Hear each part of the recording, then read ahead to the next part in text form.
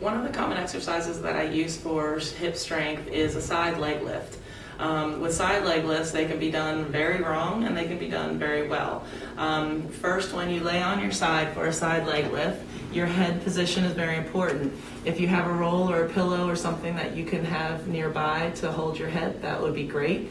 Or if you don't have one available, you can bend your arm and hold your head into a good position with your arm. The only thing to make sure of is that your shoulders are stacked and you don't end up too sideways. So once your shoulders are stacked, your head is in a good position, you're going to stack your hips up as well. And with this exercise, you're going to keep the bottom leg bent and you're going to straighten the top leg. As you get really good at this one, you may be able to graduate into a straight leg as your base leg, but in the beginning I prefer keeping this bottom leg bent so that you have a wider base to keep your balance on and you're less likely to use your lower back muscles to hold you steady.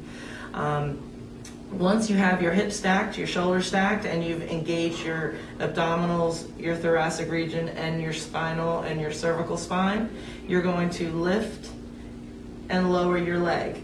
When you're doing leg lifts, what you do not want to see is the pelvis rotate up and lift, because that is hinging on the lower back and creating a bend that we don't want to happen. We're looking for you to lengthen your leg long as you lift it rather than tipping the pelvis to give you the fake exercise.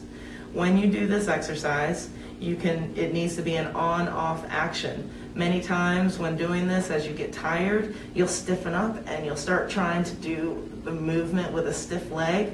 I'm always looking for fluidity. I'm looking for the groin to open and release to come up, and I'm looking for the hip to release to come down. So it's on, off, and everything is isolated to the glute.